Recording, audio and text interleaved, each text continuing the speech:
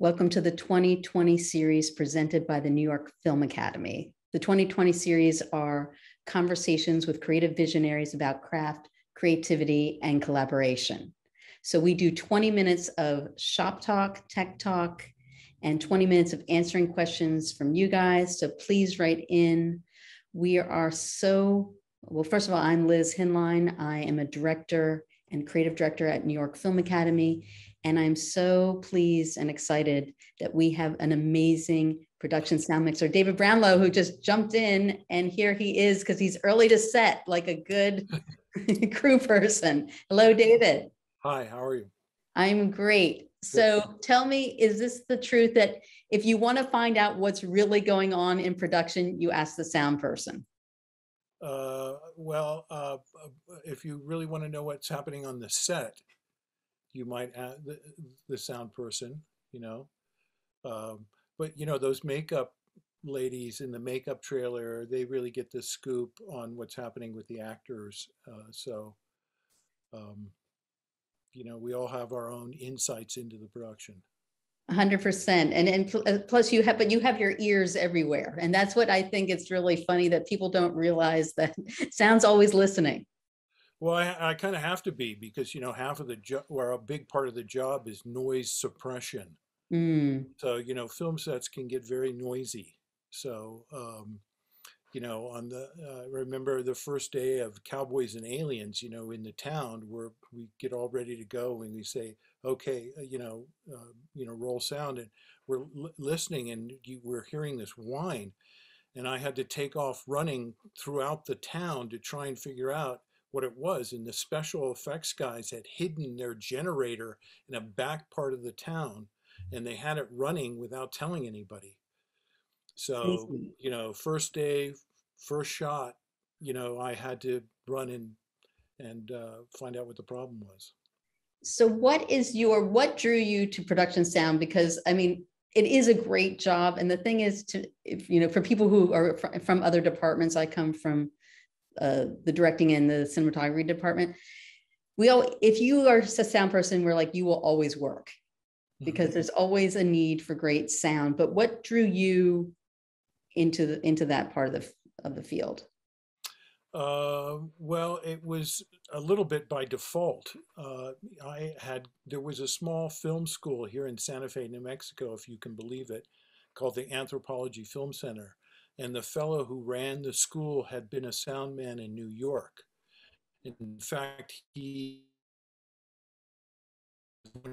in tape recorders, you know, reel-to-reel tape recorders. And you know, I took this film program from him that lasted 5 months, and I learned a lot about sound.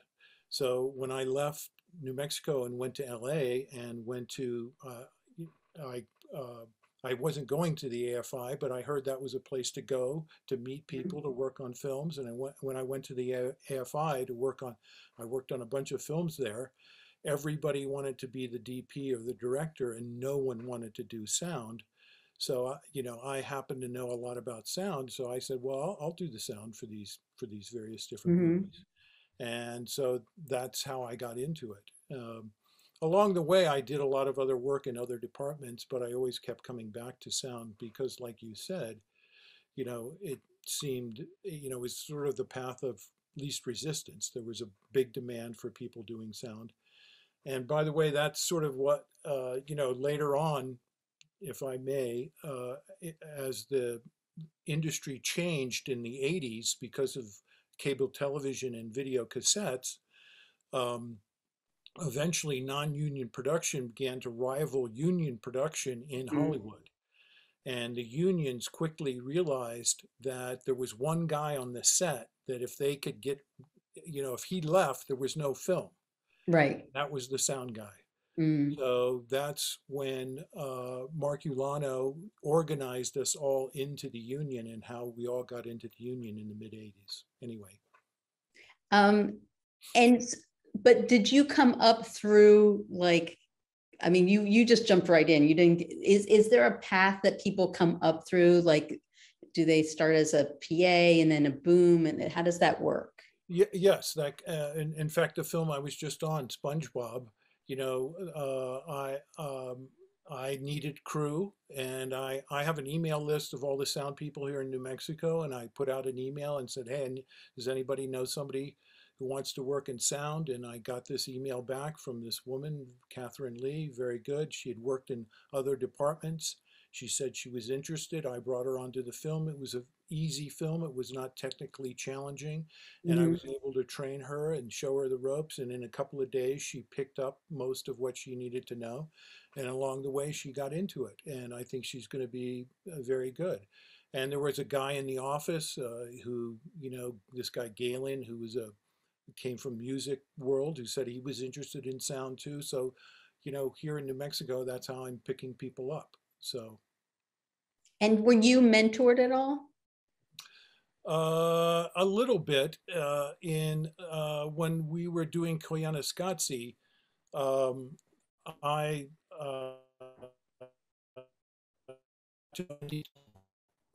maybe people out there will know he's one of the most I think he has, next to John Williams, the composer, Randy Tom has more Academy Award nominations and Academy Awards than anybody else. He's a post sound mixer at Skywalker Sound. And when I was working on Koyaanisqatsi, we decided we wanted to do all these stereo sound effects, and we actually hired Randy Tom to come down to LA, and he and I went around LA for a couple of days doing stereo sound recording and stereo sound effects recording. So yes, I learned a lot from him. Mm-hmm. And I've always wanted to know, because I think one of the unsung heroes, and we talked about this the other day, is the boom operator. Yes. And what are some tricks like that if you were doing boom that you wouldn't want to know? Is there any, like, because it seems suspectedly easy, but it really is so not. Absolutely. On and many times, people come and visit on the set and they all think, hey, I would like to do that job. It looks really easy. You just have to stand there and hold the microphone. But it's kind of not like that at all. The boom person has to be on the set all the time and sort of really focused on what's happening with every department. The lighting department, the grip department, the camera department, what's the camera photographing? Again, what noise suppression is always a big deal, are windows rattling, or, and he's also does puts microphones on people, Mhm. and has to know how to conceal and make wireless microphones work and sound good. And he also, he is the person that's closest, generally speaking, to the action. I mean, he's standing out there and everybody else is sort of faded in the background, and you sort of have the camera, and then you have the boom man. So, politically, the boom man has to be very smart too. He has to be a real diplomat, has to know how to get along with everybody else on the set. Whereas other departments can sort of hide away in their departments, the boom man is really very essential, and really good boom men are a huge presence on the set. And so do you have like a core team? Like, so if you're like hired on a job, you have your core people that your go-tos? Absolutely. But it has evolved over time, right? Because some people move up and they become mixers themselves, Mhm. and then I don't necessarily go from job to job. I'm kind of not that.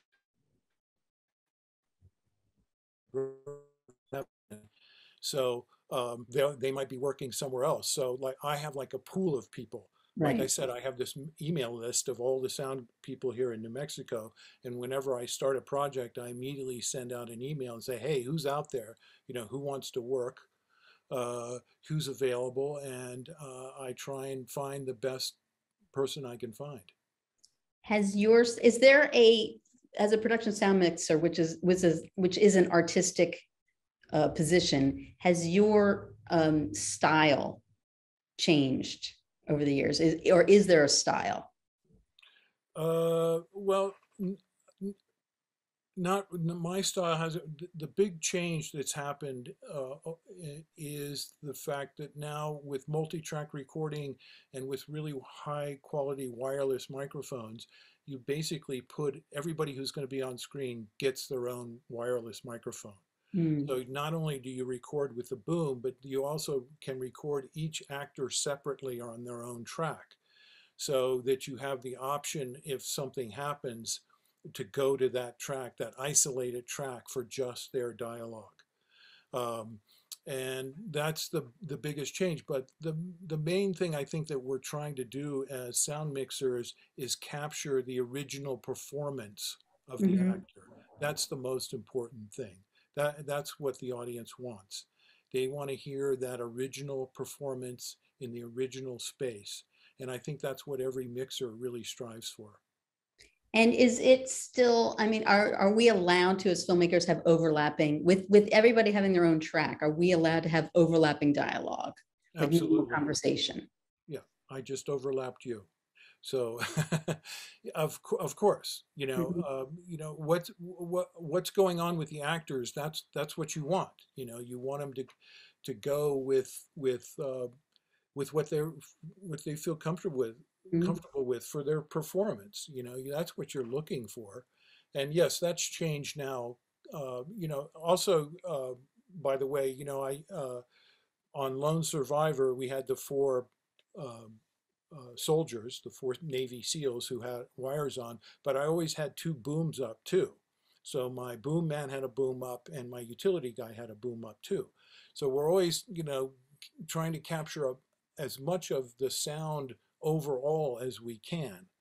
And of course, people can overlap, and during the battle scenes, I mean, people are screaming, and there's gunfire going off, and there's a lot happening all at once. Mhm. So yes, you just kind of capture it all, and yeah, the whole overlapping thing is kind of a holdover from um, when people used to shoot in the two close-ups. Now that we're shooting everything simultaneously with multiple cameras, overlaps don't are kind of a thing of the past. That's so interesting. So, like, as we're talking, I'm really enamored with the show Waco that you did. Right. And there, so you would have main actors, but then you have a helicopter landing and your things coming in. How it, so that's still, you can still, even with large gunfire sounds that are happening around, still get the clear sound from the dialogue. Yes, you can. And it's very challenging, but it's very exciting too. I mean, you can, again, with the multi-track capability of digital, and you could, you put out as many microphones as you can and just capture as much of it as you can. I was very fortunate on Waco, by the way, that the post mixer, who also got nominated for an Emmy, we all got nominated for Emmys for that show, was Bo Borders, who also had mixed Lone Survivor. Mm. So, he was, really into, this sort of sound stew of things going on. So Um, when you're on set, like how does that work? So you have maybe 10 channels going. Like how are you monitoring everything? Or, or how do you know that something's either not right or could be better? well, I'm trying to create a single mix track, a single mix Mm. down of the multi tracks that I'm recording. So, when you're putting, I'm primarily writing the boom and listening to the boom. That's always my primary sound. And if an actor is turning and walking away from the boom, I might bring in their wireless mic to capture what the boom can't hear, or that sort of thing. So I'm doing a live mix as we're going, but again, because of the multi-track, if something happens, the post sound mixers can always go back to that isolated track if they need to pull Mm. something out and bring that into the final mix. And do you have conversations with those post sound mixers pre-shooting? Is there No. like a design, like would that be helpful? Like we're gonna design how you're gonna design the project? Well, um, I wish we'd do more of that. You know, I was the sound mixer on. I was talking to this sound mixer on a British sound mixer, who you know, he talked about this film that he did where he had 6 weeks of prep of just sound. So you know, in American in the United States, we don't. I'm always fighting budget constraints. Unless you have a director who's really tuned into sound and says, "Hey, I want to bring a mixer on early for some to work out specific problems," it's usually taken for granted that you bring the sound on it. I'm like the last hire Mm. and the last person to come on, and you know, they're just hoping that, you know, I can get tuned in enough to do my job. But yes, you know, Chris, you know, look at uh, uh, something like Les Mis, you Mm-hmm. know, huge film like that that was all recorded live. Simon Hayes, you know, had weeks of prep. You know, he got the wardrobe department to sew little cotton pouches on the Oh, people's great. costumes to hold the mics, and they did rehearsals. He got to work everything out before the show started. So in certain situations, you know, on bigger shows, people do have that luxury of lots of prep. But generally speaking, in the United States, that doesn't happen very often. So so is your, because being on location, let's say with a Waco show or you know, Lone Star, a big sort of action thing, is that your like when you read a script, you're like, I want to go for like the big bombastic showy productions, or less the studio comfort? Like, are there choices that you're making lifestyle wise or script wise when you're looking, you know, when someone offers you a position? Uh, to a certain extent, yes. I mean, there are certain things that I'm just not interested in working on, and I have the luxury of not having to do them. But obviously, the bigger, more action shows, the harder they are out in the desert, up in the mountains, is much more fun and challenging. And you know, on Lone Survivor, we did a scene with the four characters at 13,000 feet Oh, on the wow. edge of a cliff. You know, that was like incredibly cool, very challenging to do compared to the SpongeBob movie, which I just completed, which was all on stage. You know, and you know, much. You know, you have a special effects movie like that's going to integrate animation. You know, you have to film the same thing 3 times. You Mm-hmm. film it with the character in the live character in the scene. You film it with the little figurines of the animated characters, and then you film it with nothing. So there's Mm-hmm. you know, yeah, I was actually on that show. I mic'd the director a lot because she was, you know, reading the script Right. and describing what the scene was the animated part of the scene that we were filming live. So yeah, it's, you know, sitting in a, you know, pretty boring. But so and so in our questions, this goes to it. Mark asked, what makes a film an easy film? Well, what makes a film an easy or a hard film? Is it because you have to move the cart up the side of the mountain, or um, what are those Um, considerations? I don't know. Well, obviously, there's something that's physically challenging might be. You know, there's not necessarily a hard film in terms of recording the film. There might Mm-hmm. be a harder film in terms of the location challenges that you are faced with, as opposed to, again, doing something all on a studio, like Independence Day or something, that you're all on studio and stuff, and you know, you're in the air conditioning, and you know, you're snacking away all day, and you have a nice cup of coffee in the morning, and you know, that kind of thing. That makes it a little easier. But again, the challenging stuff is is just better. It's just you know, you know, you feel like at the end of the day you've really accomplished something, you Mm-hmm. know. um, so And how is your relationship with the cinematographer, and how do you sort of team up with that? Well, that's a great question. You know, the better the cinematographer, the easier the relationship. You know, on Seraphin Falls, which was this western I did, I was actually the boom man on it. It was shot by John Tull, who's got a couple of Academy Awards. You know, The Last Samurai and these other things, and he's like a complete filmmaker. You Mm, know, we would do these big outdoor scenes, and you know, one day he walked past me and he looked at me and he said, "Hey, you're going to need a ladder for this shot." You know, he was not only was he photographing the movie and thinking about that, but he was also thinking about the sound, and he was thinking about helping us out as well. So there are a lot of filmmakers who, you know, who is it the DP you interviewed, Richardson, uh, uh, right. right, Bob, yeah. Hmm. Bob Richardson. Yeah, he's like a complete filmmaker. He's Hmm. concerned with the whole film. And he's done enough films that he can do that. So, you know, he's watching the whole thing, and cinematographers know that they want good sound. They know that that's going to help their picture. Right. You know, they want everybody to participate and make a better film. Right. So going out of their way to either make room for you or make sure your boom person's in there or has the Apple box Well, they need to get up high, you know, it seems like that would be how where about as I think we had a little dropout. Go again.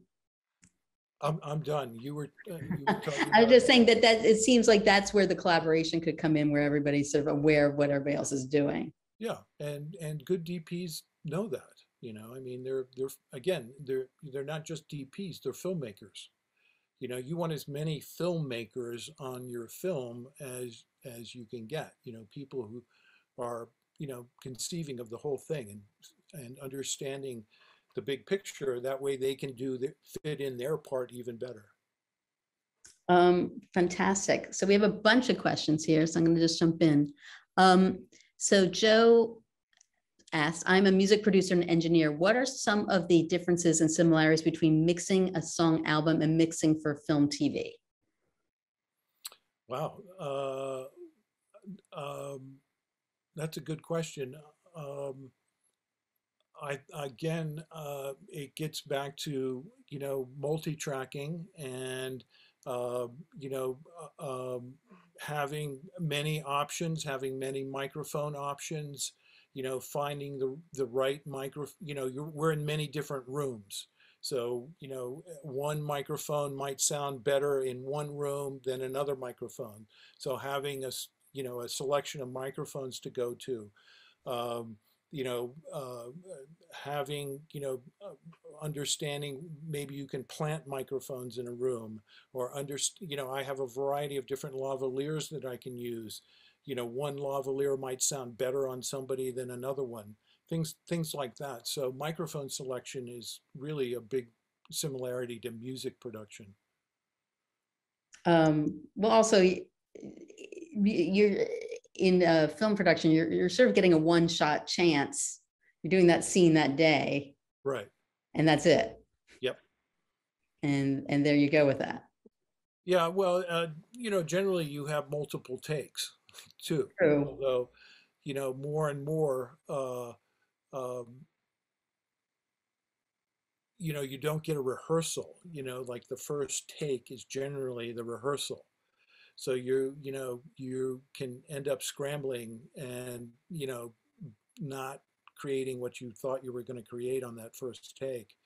So it helps to have multiple takes because then you can, um, keep making your mix, improving your mix and making it sound better and blending, your mics together and stuff like that, the more takes that you have. On Lone Survivor, it was very cool that, Peter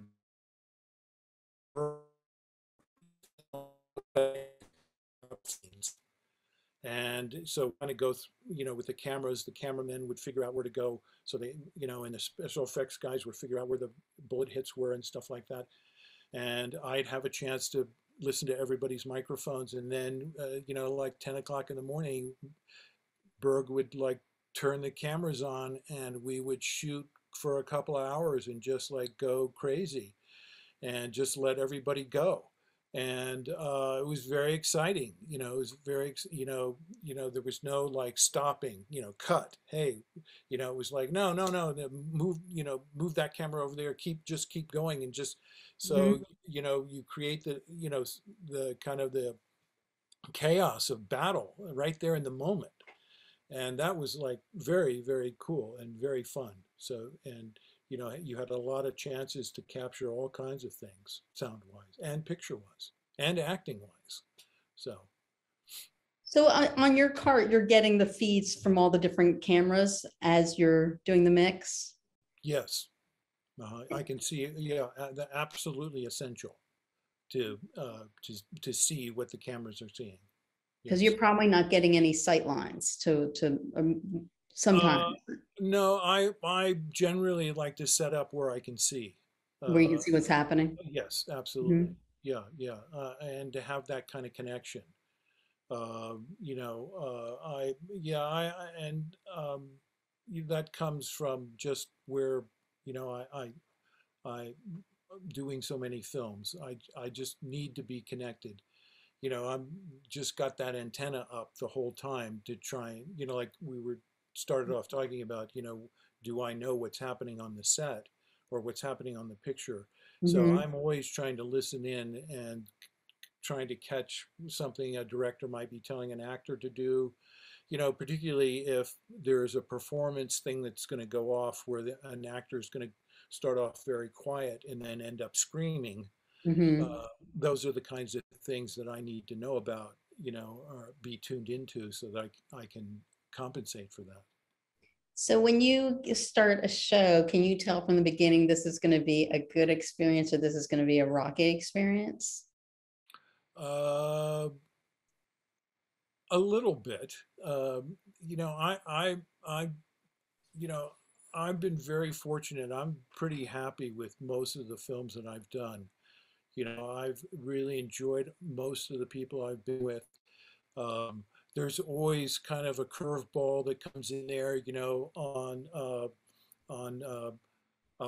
on Waco. The first time he was like he didn't like it at all. He was. Um, so it took a while to kind of gain his trust. Um, I've had that kind of thing happen quite a bit with an actor. Actors have a lot of stage fright. Mm, There's very few really confident actors out there. it's Um, interesting. yep, they're all kind of like figuring out what they're doing too. Mhm. How they're going to create this character, and they're going through their process too. And so they've gone into the makeup trailer and they've had their makeup and their costume on and stuff, and they're very comfortable with that. And then when they arrive on the set and you have to get in their face and put their microphones on, you're just another thing that they're having to deal with. So being Mhm. able to do that without Mhm. interrupt, without, as stealthily as you can, without distracting them or putting them sort of in the process of filmmaking. You don't want to Right, take them out of their process. right, right. So that's the most delicate thing. Generally now though, we're wiring people before they get to the set, and on Lone Survivor, they were wearing all this gear. Right. And it was very convenient because they had these pouches. So you just put the radio mic in the pouch and put the mic in a,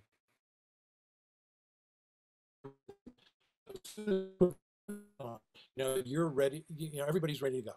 And so, things like that.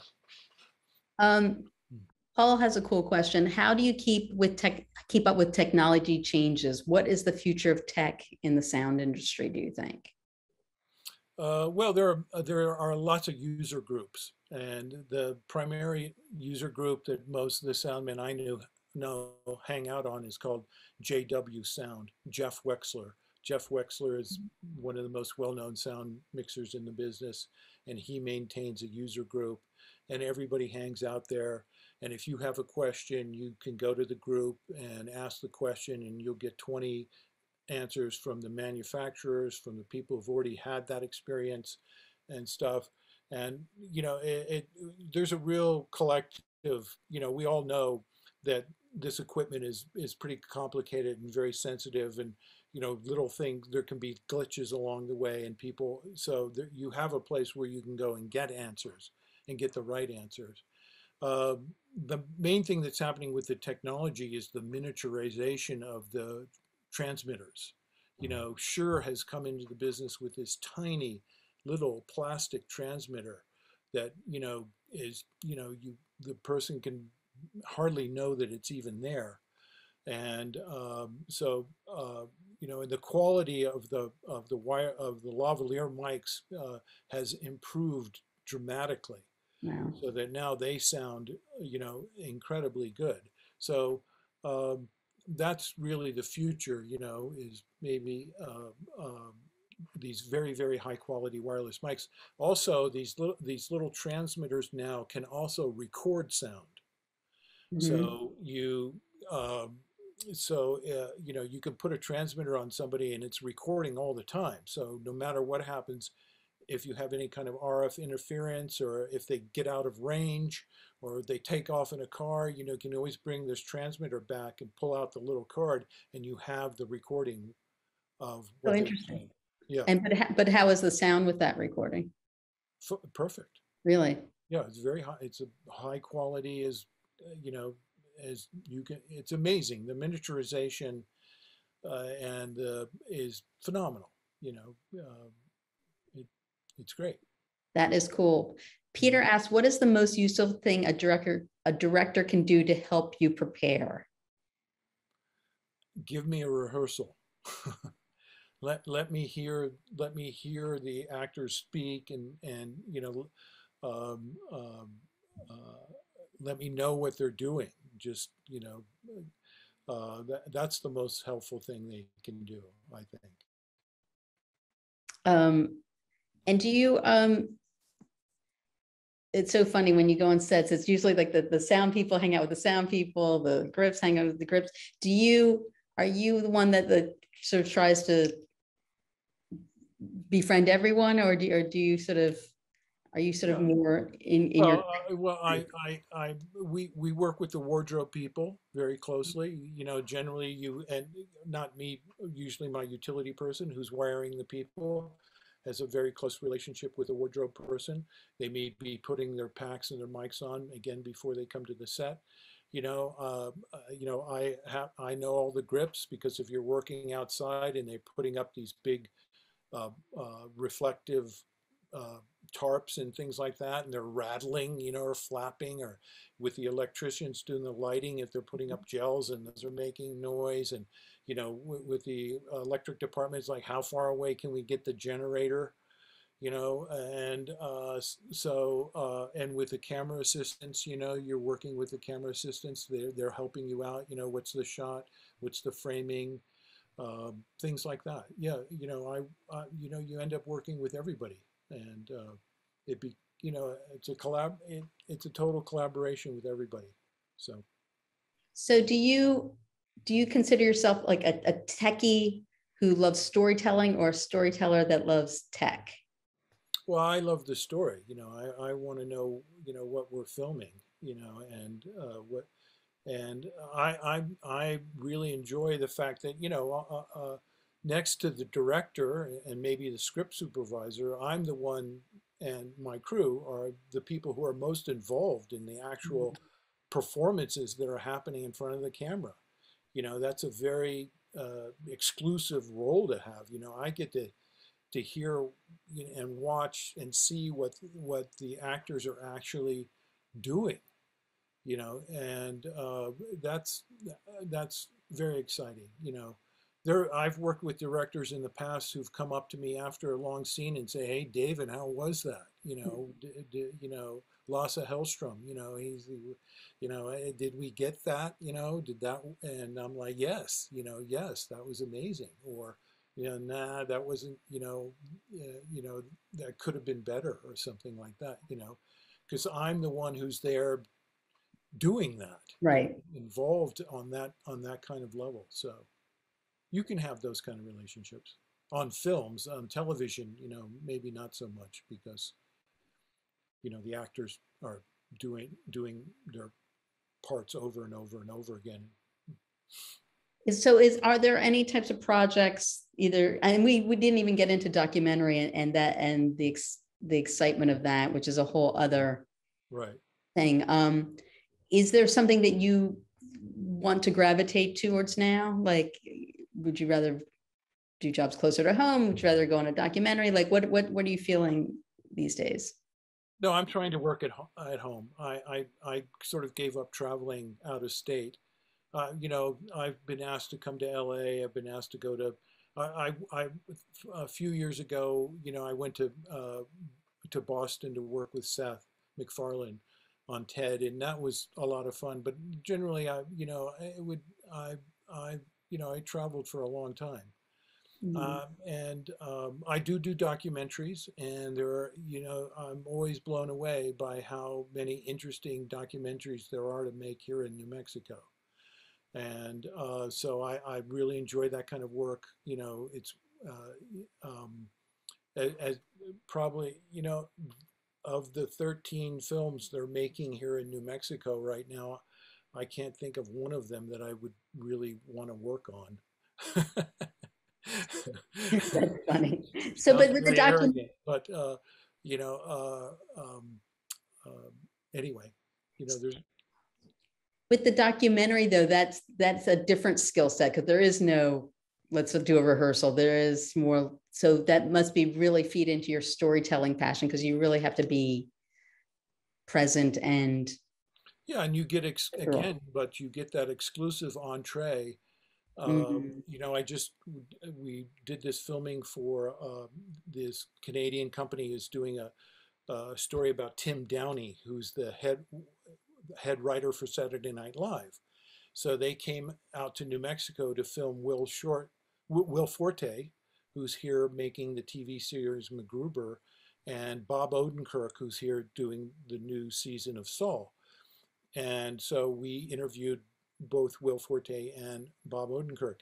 And, this was just a few weeks before he had his heart attack. Wow. So he's like incredibly cool. He wrote that famous Chris Farley scene where he plays the Chippendale dancer. Really? Yeah, he wrote that scene. I had no idea. I had no idea that he was a Saturday Night Live writer. Mm-hmm. And so you got to hear these guys talking about the writers on Saturday Night Live. That was like it was really cool. And spend time with them. And so yeah, documentaries are can be uh, uh, more interesting than a feature film for the insight that they give you into something that you may not have known anything about. And just for the layman, like if people wanted to get good quality microphones, how do they judge what they should get? I would recommend they go onto one of these, go into JW Sound and onto the message board. There are a lot of beginners on that message board. People who sign up, who ask those kind of questions. Mm-hmm. People are, how, what's a good package, audio equipment package to get. Where there are a lot of beginners on there, and they ask those kind of questions, and they get lots of different answers. There's many different ways to go. There are more and more really affordable microphones and recorders out there that you can get in very cheaply now, and they're very high quality recorders, and you can do a lot. You have a tremendous amount of capability. And for someone coming up, what's your suggestion if they wanted to break into sound? What are you telling your people? Well, you can start as a utility, and plus, if you want to come to New Mexico, there's plenty of work. There's a ton of work here. And you start, by getting to know people. You could start on the set as a PA. You can work in other departments, grip department, electrical department, whatever. and get to know your way around a film set and stuff. And maybe during the film, you get to go over and you meet the mixer and you meet the sound crew, and you say, hey, this is something. In fact, a guy just did that on SpongeBob. You know, this guy from The Office. And I tell you, if I get a chance, you know, I would definitely give that guy a shot. I would bring him onto a crew as a utility and let him know, you know, as much as I could, bring him up. I'm definitely into that. And you know, there's a lot of opportunity here in New Mexico. The union local here sends out a job blast every week, and there's always positions available in sound. You know, so. That's great. That's Yeah. great. Thank you. So is there, do you do social media? Is there a place that people can follow you or anything No, like that? I have a Facebook page. You know, that's pretty much it. You know, I post on there. Okay. And that's just your name, David? Yes, David Brownlow. Yes. Okay. Yeah. Awesome. I'm sure people will want to reach out and just say hi or something like Sure. that. Uh-huh. And we have sadly come to the end of our time. Mm-hmm. You've Okay. and you have been awesome and so giving of your, you know, thoughts and your background and your creativity. And it's been really a joy to have you on the show. Got something out of this. Yeah, we got a lot out of it. And thank you, New York Film Academy, for presenting the 2020 series. And everyone have a great holiday weekend. And we will see you guys later. Thank you so much. Bye.